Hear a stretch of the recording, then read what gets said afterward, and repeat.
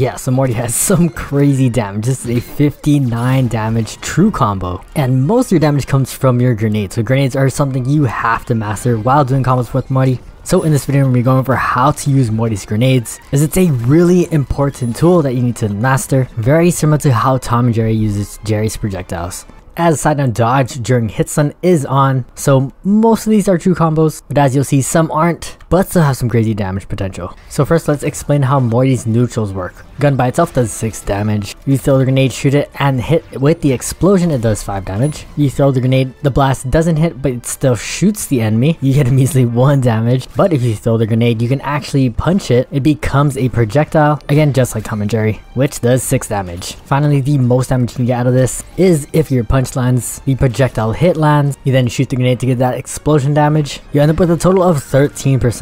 Even if that initial punch doesn't land, you'll still get 11 damage. So definitely practice this because this is the baseline for all the combos, so you can get used to the arc of the projectile and the timing of the grenades. So as you've seen in the opening clip, because Morty can throw 3 grenades, you can kind of triple the damage. After the grenade hits, we're following it up with a down air and then an up air, as it's one of your easiest combos to land, which outputs the most damage. And in this clip, if we shoot the grenades, we'll end up with that crazy damage of 59. This damage is great, but realistically, you don't want to be throwing 3 of your grenades at once. So here's a combo without using 3 of your grenades. As you can see, this is a true combo and does 27 damage. Of course, this does require the perk That's Flammable Dock, so we can get that extra fire tick damage. Your up air already does fire damage, so it should stack on top. So an easy combo you should be doing is that down air to the up air. That down air is kind of hard to land, so an easier opening is that aerial side special, where you create a portal and kind of masks your opening animation for your down air. The aerial side special is definitely way faster than just jumping straight to the enemy,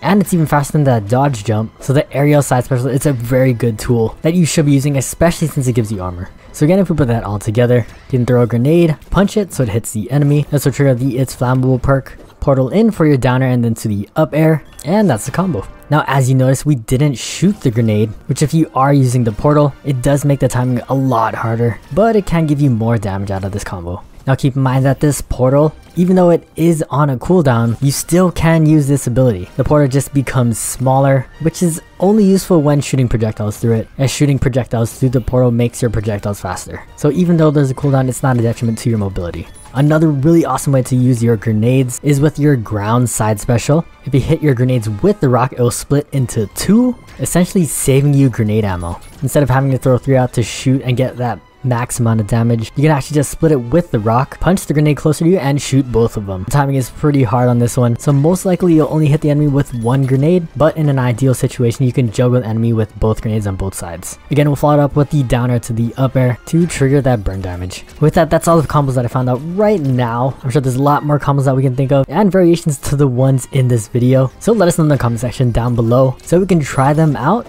and let other people know. As always, thank you guys for watching. Hope to catch you in the next one, and peace.